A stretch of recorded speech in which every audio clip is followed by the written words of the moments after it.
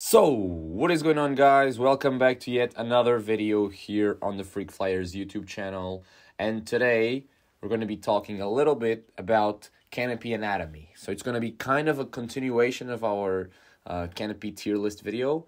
But instead of, actually speaking about different types of canopies, we're going to understand what each component of a canopy is, how it can differ. Because if you understand how a canopy is built, it's much easier for you to know what to look for when looking for a canopy, or when a new canopy comes out, or another canopy that you don't know, you find out about it, and you know what it's going to be all about once you figure out what each feature entails. So, skydiving canopies have evolved a lot over the years, and then they have many different ways, names, sizes, materials, shapes, etc.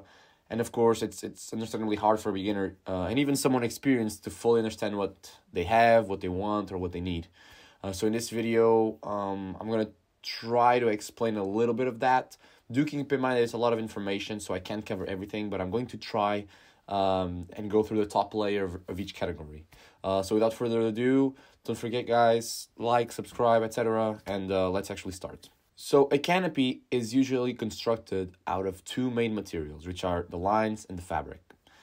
There are other things, of course, like the tapes, but since most of them are standard, we will not cover those, separate things. So let's actually start with the lines. They are the simplest part to explain, even though they can have a lot of variations. Your canopy has a whole bunch of lines that not only attach you to it, but also hold the canopy's shape. These lines are cut in a very specific way that make the canopy have a sloped shape, and as it's pulled towards the ground, it will have a glide ratio designated mainly by the lines. But the canopy's shape is also designed to fit the lines. Hence why it's not possible to properly change a canopy's trim without redesigning the whole thing. A flat gliding canopy will have a flatter trim and a shorter recovery arc as a consequence. A steeper trimmed canopy will have the opposite. It's been accepted by the community that everyone benefits from more range, and you can always fly a fast canopy slow, but you can only fly a slow canopy slow. These flatter glides, however, have a purpose, of course. They're commonly found in student canopies and beginner canopies as well. As for the line material itself, there have been and still are various materials used, but I'll only mention the main ones. So sorry for all the Kevlar fanboys, I'll not go into those, old school weirder lines. There are three big types of lines used modernly, and I will not get into them too much, but here's the gist of it. So let's start with plastic lines. Plastic lines tend to last a very long time. In fact, I have yet to see one break from wear.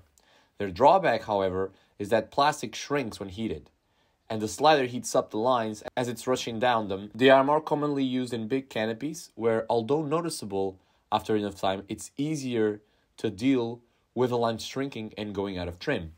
Keep in mind, the outside lines are exposed to more friction, so it's not a perfect line shrinking. It's more on the outside lines near the stabilizers, so it will affect the openings and performance of the canopy. Your brain actually gets used to it, but it's very, very obvious once you reline as the canopy will go back in normal trim and you'll feel a difference. It might also start giving you cutaways if you really take it, to the extreme of not changing your lines. Some names for these lines you might be familiar with are Spectra, or the more common name, Microline. Moving on to the aramid lines, the fiber lines. They are my favorite. They are also, a great alternative if you have a smaller canopy to the plastic lines. These fibrous lines are thinner, lighter. They tend not to change trim and perform great for the weight versus actual dimensions of the line. They're nearly perfect, but because of their anatomy, it's harder to tell when they need replacement. Some of them, at least. What happens is small pieces of dirt get into the mesh of the lines and lodge themselves amidst the fibers, especially in sandy environments. During the next few openings, of course, the lines will stretch a little bit and compress the sand crystals into the mesh of the fibers, and they will create like microscopic cuts that, of course, will add up and reduce greatly the line's strength. Also, if the line has twists for some reason, as the slider is rushing down, it will, compress the sharp fibers against each other, and the line will actually damages itself. It's a great line for smaller canopies that are, of course, usually used more by more experienced jumpers who will jump a canopy a lot, have their own canopy, keep track of the jumps on each line set. And of course, the more experience you have, the more cautious you are where you land, where the canopy is set down, how do you pick up your canopy, removing twists on the lines, inspecting them periodically, etc. Some examples are HMA, High Mesh Aramid, or Technora, which is awesome, the thinnest line, pound for pound. But it's harder to tell when it needs changing. And we also have the best and most popular line, of course, currently used, which is Vactran. It's great, and I really can't think of any downsides. The last type of line we can talk about is Dacron, which is absolutely awesome. It's very durable. It's slightly elastic, which helps on the openings, especially for students, as it can very lightly compensate for your body position. And it can also save your neck if you've got an absolute slammer of an opening. It's going to help you a little bit, like people using big cameras and whatnot. The downside of Dacron is that the pack volume and the actual line volume is absolutely huge. It's almost rope. I wouldn't even call it line. So moving on to the fabric used. The most significant number to evaluate a canopy's nylon quality or whatever is the porosity. Porosity is, how many pores something has, how many holes. There are a few different types of fabrics used in main canopies. I will cover the most important ones, of course. F111 is, the standard fabric that has been used for years and it was always used, not as much now. It's got a little bit of porosity. It's not too high, but it's got some porosity. It's measured in CFM. I don't exactly know the number, but it's just a little bit. It's drastic, of course, compared to today's fabrics, but it was the norm a few years ago. It will have, of course, less performance due to the fabric having a harder time trapping the air in the canopy's shape, as the air can just fly through the pores of the fabric. It's awesome for openings, though, as the porosity, the fabric can breathe, basically, as it's opening. So any imperfection will not be as noticeable, as the airflow can go through the pores and, be a little bit of a cushioning of the opening instead of it being so hard. This is why it's, so popular on reserves. It's going to give you better openings. And of course, although the landings themselves are not so comfortable due to the fact that some air is lost in the porosity, so it doesn't keep the canopy in the shape that it needs, in the pressurization that it needs to create lift for the flare. This is one of the reasons why it's important to respect yourself, of course, and have an adequate reserve size, as it's harder and less comfortable to land.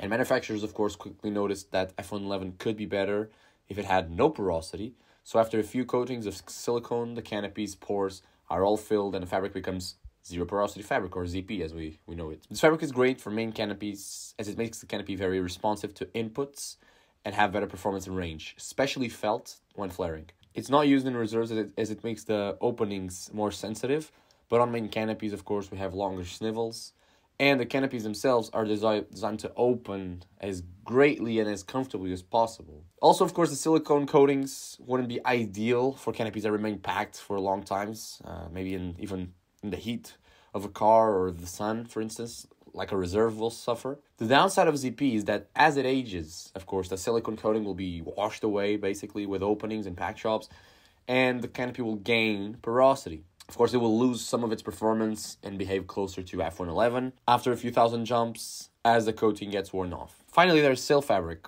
which is a thicker, more rigid than normal fabric. It gives the canopy a better performance and more rigidity and sensitivity, which is great for high-performance canopies. The downsides, however, are that it packs much larger than the ZP, and the fabric loses its performance much faster than ZP. A ZP canopy will have, noticeable wear after a few thousand jumps, whereas a sail canopy will have noticeable wear after a few hundred jumps. Finally, there are some low pack volume or low bulk versions of F111 and ZP. Each manufacturer has their own. They tend to pack lighter and smaller, perform about the same, but they last less time. Of course, thinner fabric is more sensitive to wear. There's also low bulk versions of sail fabric, which is what Petras, modern Petras use, I believe. It packs a little smaller and lasts a little longer, from my personal experience, than the original fabric. For instance, that was used on the original Petras and the original JVX full sails, as I think, it was directly borrowed from other sports like sailing or sail flying or paragliding. I don't know. It was directly borrowed, so it was not designed for pack volume, and it wasn't designed for resisting opening frictions and everything. It's why it downgrades a lot faster, and I definitely felt that on the canopies that I have that original fabric. So the manufacturers have upgraded the fabric, and they work great now. And there are also hybrid construction canopies that you combine two different materials. For instance, there's some canopies that combine ZP with F111, maybe when pack volume is important, or if it's a slower canopy that doesn't need to have such great pressurization performance, like student canopy, for instance. And there's also canopies that combine ZP and sail fabric. And of course, this is all going to depend on the end goal, if it's to lower the pack volume, if it's to increase performance, etc., etc. Now, we all learn what each canopy's part is named. And if you want to review that, just open your AFF ground school book. Simply put, we've got top skin, we've got bottom skin, and they're connected by ribs. The lines attach to the bottom skin, and in between each line column, we have a cell. Some canopies have 5 lines on each riser, meaning they have 9 cells, while other canopies have 4 lines on each riser, meaning 7 cells. The 7 versus 9 cell debate can go on and on forever, but simply put, a 9-cell canopy will have a higher aspect ratio, therefore it will fly and flare a little bit better.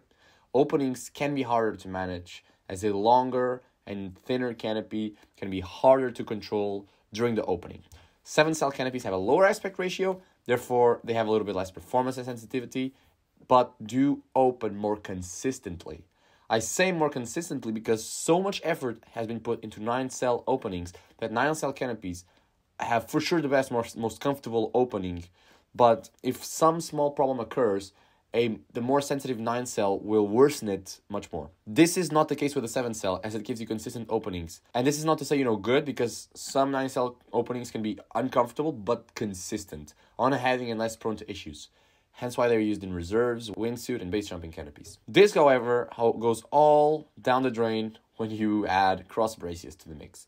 Normal canopies have each cell divided into 2 parts, making it a bi-chamber design, which works great for normal canopies, but high-performance canopies have extra braces on the inside next to the ribs that go across diagonally each chamber, hence the name cross braces. These canopies are made to feel rigid and fly fast, and when a canopy is small, you need it to fly fast, to use all the air around it as well as possible to create lift and perform well. The added rigidity helps tremendously in performance, just like sail fabric, and when both technologies are combined, sail fabric and cross braces, it creates really great canopies. All of this extra rigidity, performance, and sensitivity creates high-performance landings as well as high-performance openings, hence why it's a canopy only for experienced jumpers. Finally, the canopy's shape.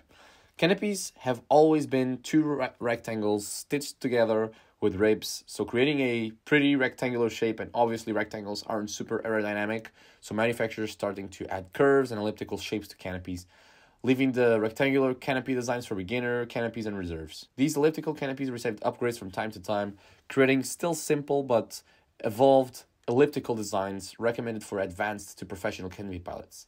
Until the 2010s, even the most high-performance canopies were nothing more than rectangular canopies with rounded edges and cross braces, but until manufacturers starting to realize that a triangle isn't the best flying tool. So instead of evolving new canopies from old designs by adding the technology we learned, like the cross braces, the rigidity of the fabric, etc., manufacturers actually started to design shapes that were meant to fly and then adapt them to be a parachute, adding, making them be able to open and adding the technology that was available at the time. This new shape of canopies with a rounded leading edge uses something that is called the Schumann platform.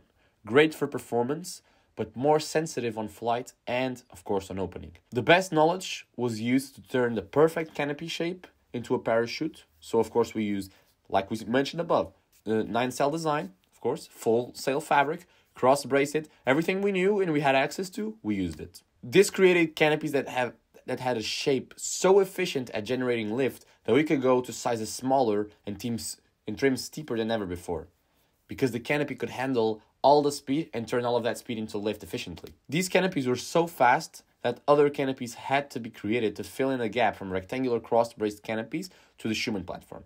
If we think about it, we have a 9-cell sail canopy with a crazy shape that we want to slow down. We can use our previously learned knowledge to do so. Reduce the aspect ratio, making it a 7-cell, and giving it normal zero porosity fabric.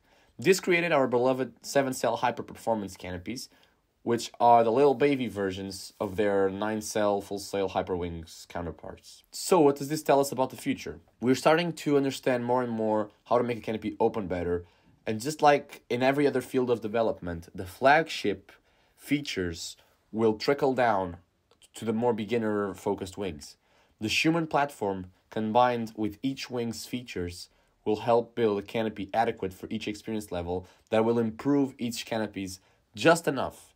It will not make the canopy faster, rather it will improve higher end canopies in terms of performance, and it will improve lower end canopies in terms of comfort and ease of flight. So keep your eyes peeled for the first, beginner Schumann platform canopies, as they are, of course, coming. That's been it, guys. Thank you so much for watching the video. I do remind you that there's much more to talk to about in each topic, and if you want an in-depth video about each part of this video, please comment and let me know in the comments. If you have any questions or complimentary information, let me know in the comment section down below, and I will see you guys next time.